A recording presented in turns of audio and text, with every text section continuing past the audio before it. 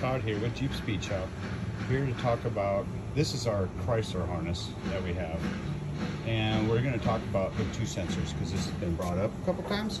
So here's kind of the layout, and to my right, of course, is the right side.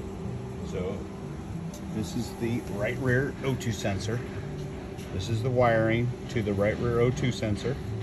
Okay. Here is the right front O2 sensor. This is the wiring to it.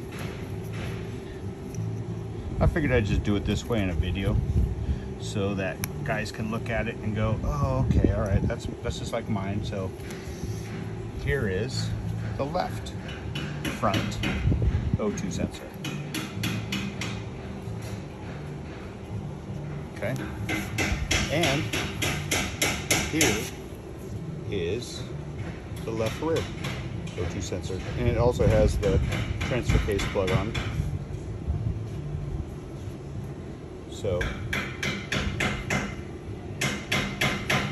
all right, so here's the wiring layout.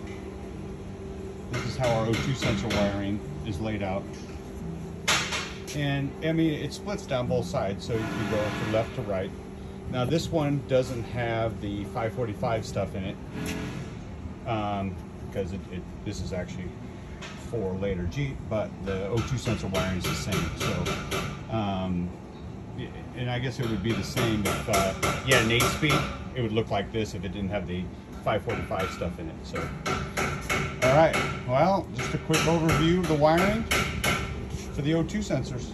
All right, Jeep Speed Shop.